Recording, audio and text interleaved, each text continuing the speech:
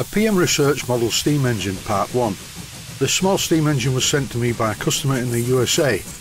The engine was built from a pre-machined kit and I want to take it apart to show how it is made. I intend to paint the engine, then rebuild it. This is the engine as I received it from the USA, and it's actually screwed together but not very tightly, which is a good thing because it will make it far easier to dismantle. Altogether, it looks like a very well made engine. The only thing I hate about it are these hideous slot-headed screws that hold it together. I'm going to replace those with hexagon ones. If you don't look closely at the bolts, the engine is quite a nice looking thing. Before taking it apart, I think I'll run it, just to see what it's like.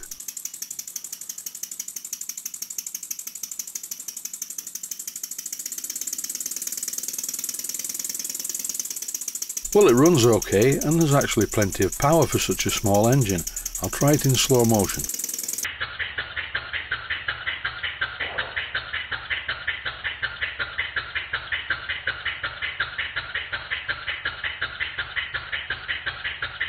There's only one thing that's bothering me, and it's the concentricity of the hub of the flywheel.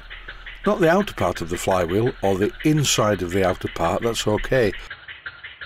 I have noticed that quite a few engineers will turn a flywheel and bore the centre, but leave the centre boss alone. I don't like the way it looks, so I am going to machine it, but not in this episode. All I need to dismantle this engine is a screwdriver and a suitable Allen key.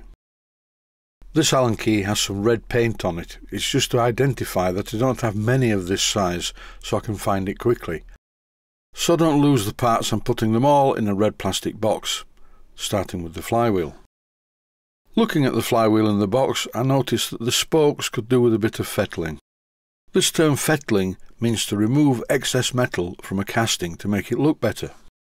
The main cast iron engine base will also need some fettling. I need to remove the crankshaft to have a look at it. In this clip I'm removing the slot-headed bolt that holds the connecting rod to the crankweb. I quite like the design of the separate sleeve. As the connecting rod wears, you can just make a slightly larger sleeve to compensate for this. A single grub screw holds the eccentric sheave to the crankshaft, and once I slacken this off, the crankshaft should slide out, and indeed it does. With the crankshaft removed, you can see that this is the crankweb. Like the eccentric sheave, the crankweb is held to the crankshaft with a grub screw. This is a nice touch. A flat has been machined on the crankshaft to locate the grub screw. Unfortunately, the builder missed this entirely, but when I put it back together, I'm going to make sure that the grub screw is exactly in the centre of the flat. I'm temporarily refitting the crankweb, but it's going to come off for polishing. With the crankshaft removed, I can now lift the eccentric out of the way. I quite like the machined-in oil boxes that are not just round, they're elongated, so they will hold a little bit more oil. The machining on the engine is obviously very good, all CNC controlled stuff I would think. After initially using 2 spanners to slacken the lock nut, I'm unscrewing the eccentric rod from the valve. The valve fitted to this engine is a piston valve. Piston valves are used in many steam engines, particularly large steam locomotives. This is a very small piston valve with a hole in the side, which is quite a nice touch really. Not all piston valves are like this. The hole in the side allows the steam to go down the centre of the valve and exhaust out of the end of the valve chest. In my hand I have 2 valves. One is the piston valve I've just shown, and the other is a Stewart slide valve, and you can see how very different they are.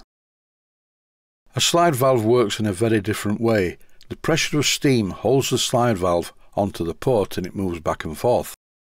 A piston valve moves back and forth, but there's no steam pressure on it, so it's a lot easier to move, therefore the valve gear doesn't need to be quite so strong and doesn't wear out quite as quickly.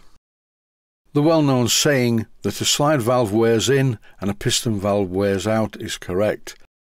But what it doesn't mention is, as the slide valve is wearing in, the valve gear pins are wearing out, because the pressure of steam on the top surface of the slide valve makes it a lot more difficult to move. A piston valve will wear out, particularly in a small model, so you just make another one slightly bigger. What are these two groove screws for, I hear you ask?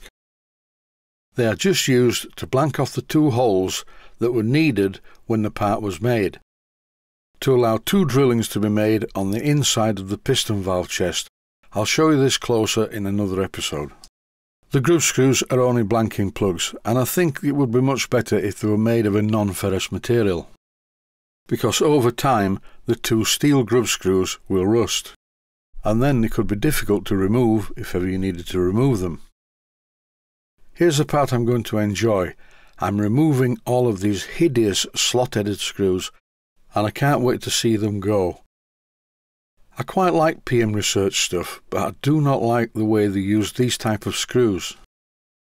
These two, in conjunction with a pair of spacers, set the position of the crosshead top guide, the same as on this crosshead guide. And now there are no crosshead guides and you can see the crosshead. And in this clip you can see how well the parts are machined. Back for another comment about these bolts. I don't know what they are, they're not BA. Here I'm comparing one with a 5BA bolt, and as you can see it's entirely different.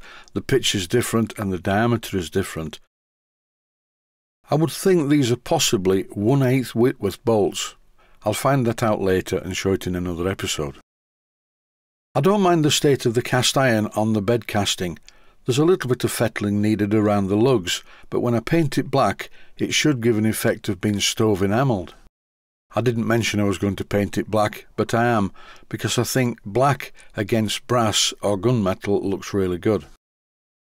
The cylinder is held to the main bed casting by 3 of these slot-headed bolts, and I'm glad to see them go. The only slot-headed bolt I'm going to leave in position on this engine is the one underneath, and you need a long screwdriver to get at it. Here you can see why it's quite useful to have a bolt in this position, because I personally don't have any nut spinners or box keys that would fit a hexagon bolt in such an inaccessible place. In this clip I'm unscrewing the crosshead from the piston rod after slackening off the lock nut. And now I have to go. My family are coming round for dinner and I need to cook a meal. I quite like cooking, but for 6 people that's about my limit. Time to start peeling the potatoes. Stay healthy, thanks for watching, and I hope you found it useful.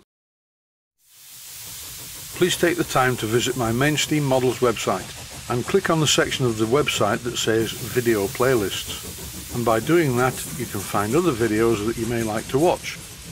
And by using the playlists, you can actually watch the videos back to back.